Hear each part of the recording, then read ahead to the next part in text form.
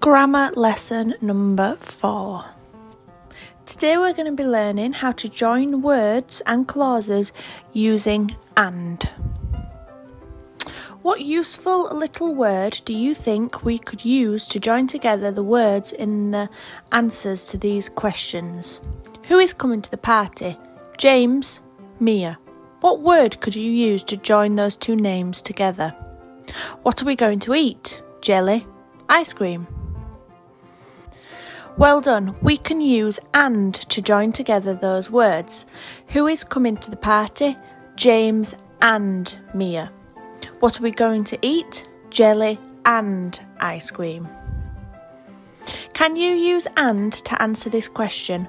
What would you like for your birthday? So that's your first task today. Use and to answer the question, what would you like for your birthday? We can also use and to join two sentences or parts of sentences. Ali danced, he had fun. We can use and it would be Ali danced and he had fun. Alice loved Theo's party. She didn't want it to end.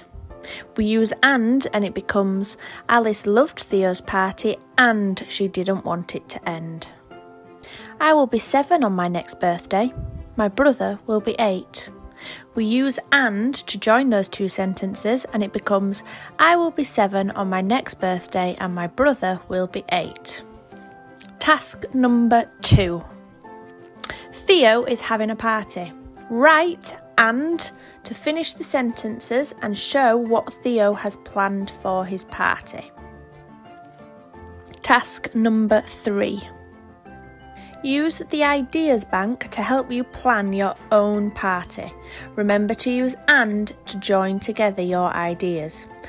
Also remember a sentence needs a capital letter, finger spaces and full stops.